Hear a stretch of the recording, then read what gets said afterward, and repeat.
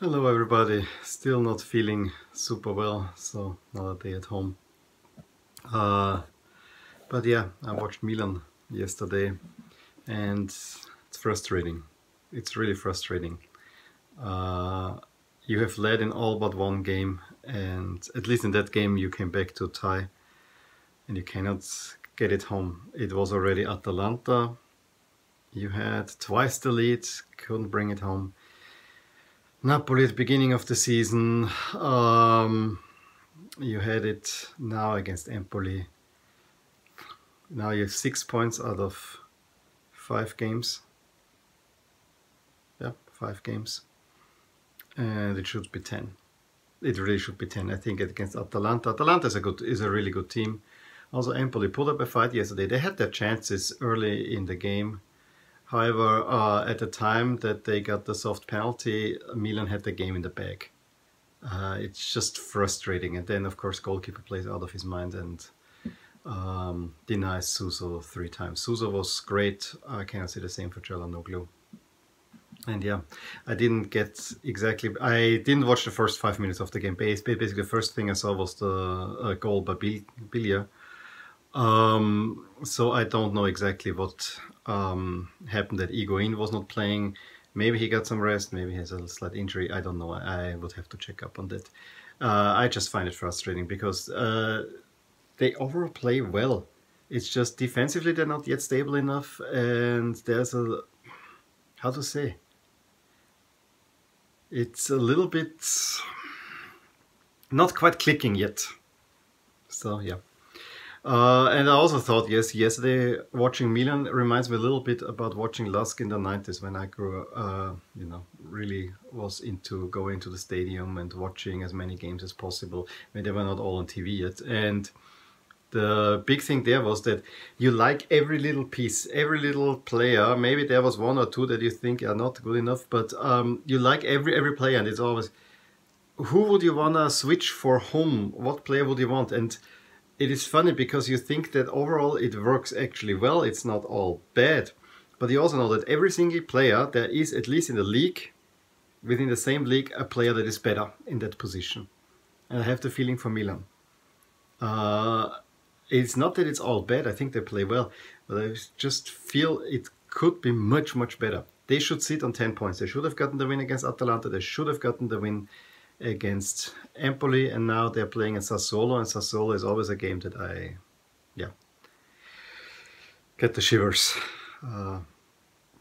But yeah, the other big news, of course, is that Germany got Euro 2024. I think it's the reasonable decision. I said yesterday I would understand if they give it to Turkey, but I think the safer one is for sure Germany. And I personally like it. I mean, now I live in Austria, which is next to Germany, but I think every nation in Europe is closer to Germany, or that was completely botched by me.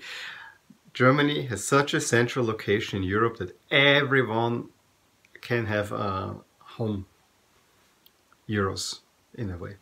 There are also that many immigrants from other nations in Germany that also there will be enough. Maybe the Portuguese and Portuguese, French, Spanish are not that many, but I think there are also quite some. So I think it is a good choice. It will be interesting whether they give the final to Munich or Berlin. I personally would think Berlin, because Munich already had 2 finals, so give Berlin one. But yeah, Munich has the better stadium, I would say. But yeah, that's my thought. As I said, I'm overall happy that Germany got it. I would have understood it if they got it to Turkey. But again, I think Germany has everything there. I think Germany is one of those countries that could host the Euros tomorrow. I think this is also, I mean, it is reasonable in every regard because everything is already in place. You don't have to make new construction, new stadium projects. Maybe there will be some renovations, but basically it's all right there. You don't have to put a lot of effort in. I think this would not have been true for Turkey, where quite some infrastructure would have been have to be built probably.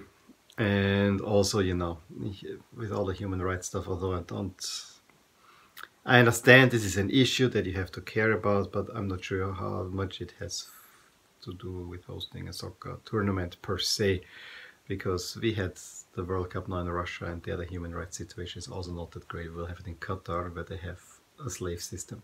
So I think if maybe UEFA wants to make a bigger statement, but then why do you give quarterfinal to Azerbaijan in 2 years' time? Well, let me know your thoughts. I hope I didn't offend now any country. Again, just base it on my knowledge of Amnesty International reports and so on. I honestly, again, I think I would not have minded it being in Turkey. I think Turkey, now having a fourth bid lost, that's also not quite fair. I will readily admit that. I just, you know, if you run against Germany, I think there are only two countries at the moment that could make a case against Germany, and that is England and that is France. And France just had it. Again, let me know what you thought about these topics, Milan and Germany hosting the Euros in 6 years. Subscribe to my channel if you want to see more videos like these, and give me a thumbs up if you like that video. Talk to you soon.